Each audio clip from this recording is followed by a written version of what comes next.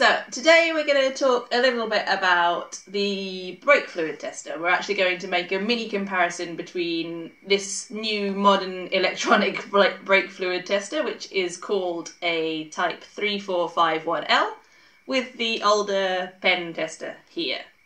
Okay, you can find this older pen tester on GearBest for about €7, and this new one is on AliExpress, which is a little cheaper if you don't buy it with the box. If you buy it with the box, it costs around €22.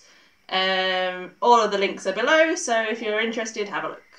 We're going to start with our new modern electronic tester. It comes, as we said, in a box if you want to buy the box, which is great.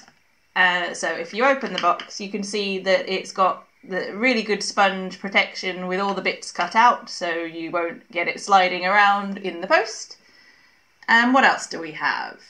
We have the normal Chinese manual with terrible English, but it's got a manual, which is always a positive point, so if you need it, it's there. We've got this yellow cloth.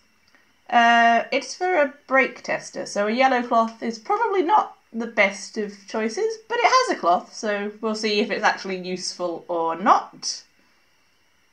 And the tester itself.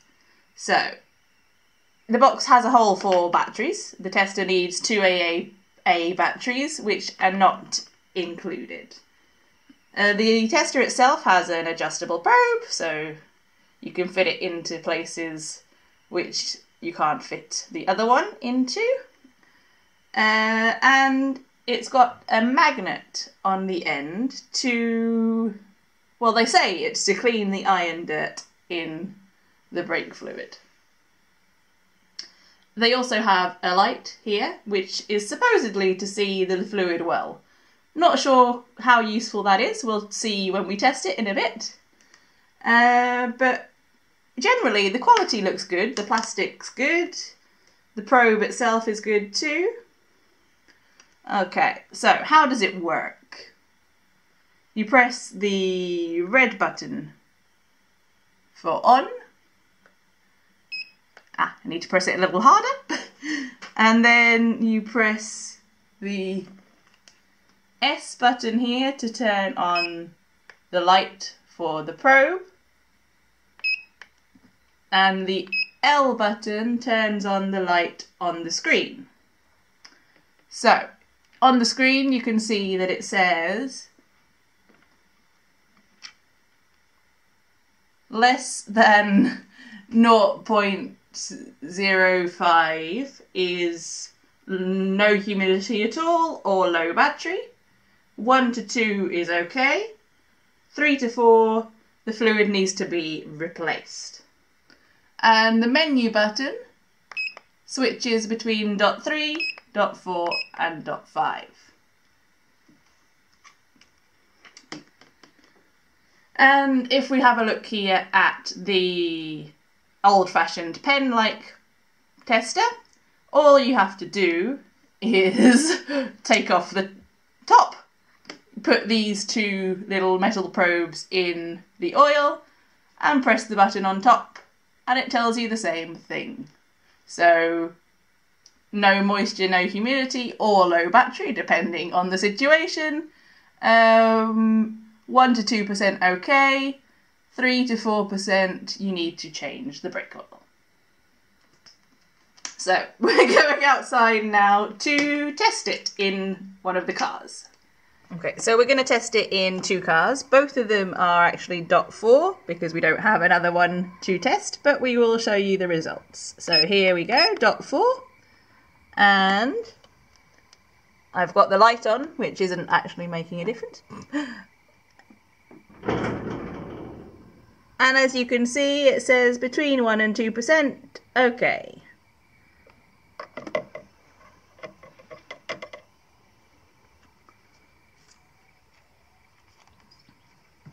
So, let's try it with the old-fashioned pen as well.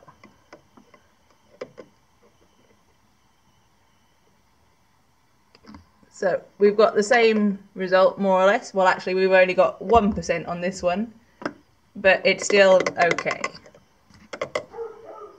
So we're going to do the same thing in this car. As you can see, this one has actually got blue brake fluid on, but it's only because it is the blue racing oil fluid from Axe.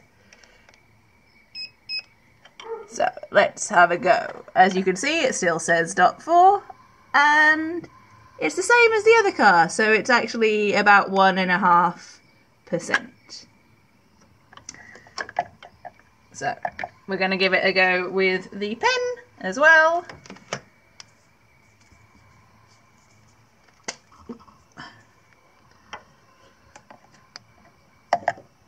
And here it says the same as the other car as well, at 1%. So, because the tests that we've done so far in the other two cars have been the same, we decided to try in one last car and see what happens.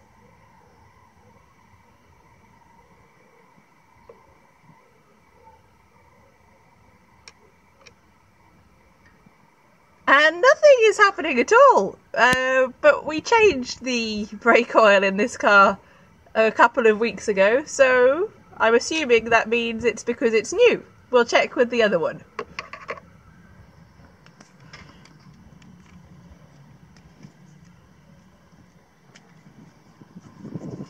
So let's have a go then.